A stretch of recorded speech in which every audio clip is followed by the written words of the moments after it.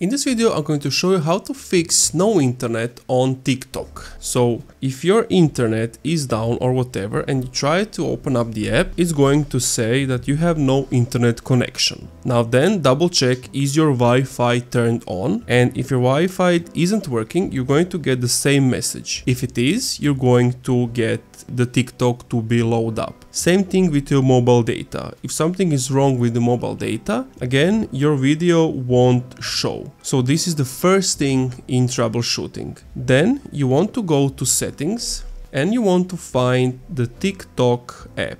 Once you have found the TikTok app, you want to check, is everything here turned on proper, like local network, microphone, mobile data. If this is turned on, maybe it won't use mobile data while you're browsing, etc. And the other thing is to go to storage and then wait for it until it loads. Once the storage loads up, find TikTok and then you want to offload app. This will free up storage used by the app, but keep its documents and data.